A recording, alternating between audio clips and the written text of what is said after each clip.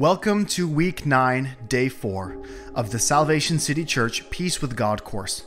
I'm Joel Maillet, Senior Leader of Salvation City Church. Let's begin with our memory verse found in John chapter 13, verses 34 and 35. This verse speaks to God's love, which will be the focus of our lesson this week.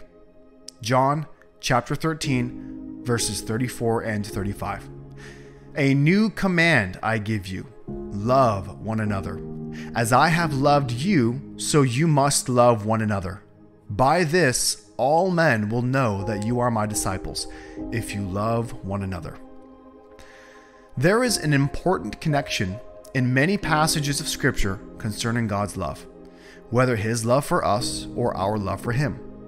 When the love of God is written of, the Scriptures often point to the necessary expression of our love for each other. Receiving God's love, loving Him in return, and extending that love to others is all seen as one unified experience. You cannot love God without loving people, and you cannot truly love people without loving God. Consider a few additional passages that seamlessly transition from God's love being exchanged between us and Him into His love being poured out from us to those around us. In Matthew chapter 22, verses 37 through 39, Jesus tells us what the greatest command in all of Scriptures is. He says this, "You shall love the Lord your God with all your heart, with all your soul, and with all your mind." But then He immediately follows up by saying, the second commandment is just like it, or just as important. You shall love your neighbor as yourself. Let's hear from John the Beloved again. In 1 John chapter 4, verse 7, John writes, "Let us love one another, for love is of God. And everyone who loves is born of God and knows God." So, according to this verse, being born of God means to love. And to love means to love not just God, but our fellow man. We also read in 1 John that whoever keeps God's word, truly the love of God is perfected in him. Whoever says they abide in God ought to walk just as He walked. For he who loves his brother abides in the light. We see again the connection of God's love in us that is then extended towards others within just a few verses. Taking this even further, in Matthew chapter 25, Jesus instructs us that when we love and serve the least of all people, we are in fact loving and serving Him. We see that loving God and loving others is inseparable. We must realize that stepping into a loving relationship with God means loving all men at all times just like He does. Now, it's easy to love those who are lovable, but it takes the supernatural power of God's love to enable us to love those who we are prone to hate, the unlovable.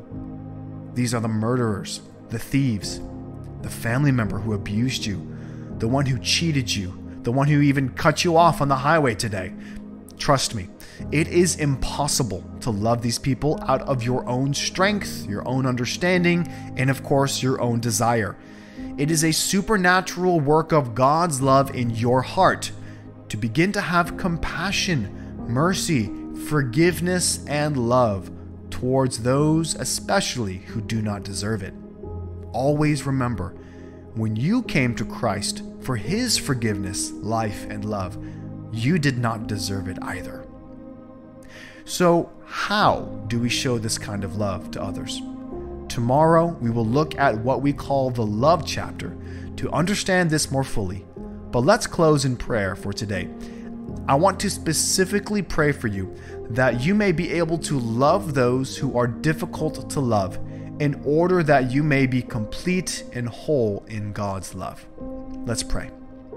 Father, I pray that the love of God that's in us, we would not selfishly hold on to it, but rather give it freely. Lord, as we learn of your love to us, and we learn how to receive it and to be loved by God, I pray, Lord, that it would easily overflow into the action of loving others, especially those who are difficult to love. God, I pray for the listener right now. I pray, God, that you would reveal people in their life that feel like a thorn in their side, people who easily irritate them and frustrate them, people who they struggle to love. I pray, God, that you would transform their minds to not seek to love them as brothers, the phileo kind of love, but allow them to love them with the agape, unconditional love of God that doesn't look at their ability to earn or deserve love, but simply love them because of God's love that is in their heart. I pray that you would do this supernatural work in their hearts today, and that they would learn to love and serve others unconditionally, that they would live out this impossible, supernatural love of God to those around them. In Jesus' name, amen.